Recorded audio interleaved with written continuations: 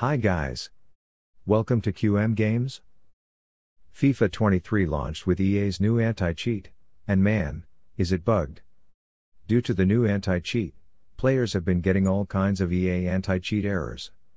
There is still a large number of players who have yet to bypass the error after so many days from release. But, today in this video we will talk about another important error overshadowed by the widespread anti-cheat error. The EA servers have been a mess since the launch of the early access.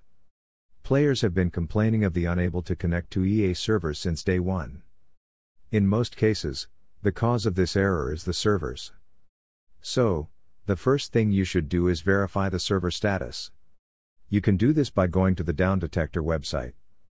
We will put a link in the description. If the server are fine, there are a few things you can do. If you are on Xbox, you should try this. Go onto the game card and select Manage Game and Add-ons. Then go to Save Data. Don't click Delete All, go onto the file with your Xbox ID on it and click Delete Everywhere. Try playing the game after doing this. Both Xbox and PS users can try hard resetting the console to fix the issue. If the issue is still not fixed, change the DNS servers to Google. Here is how to do it on PC.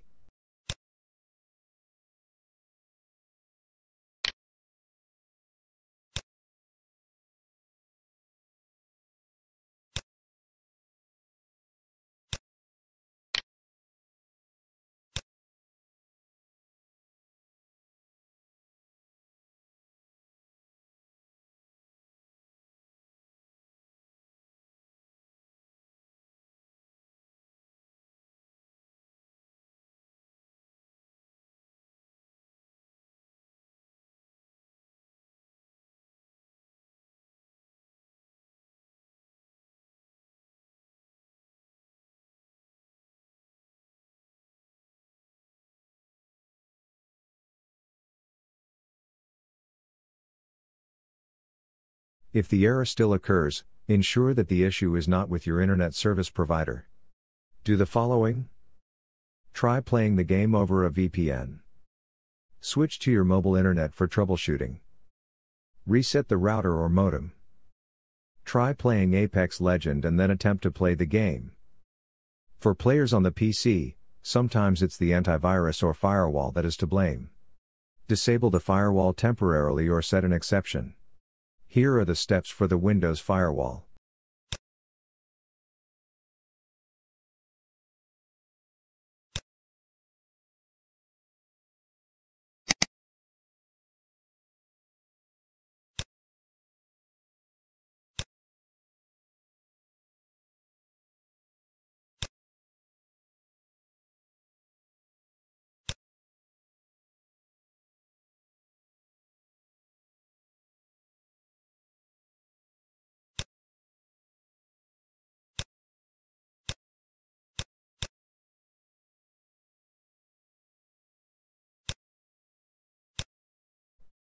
Hope the video has been helpful.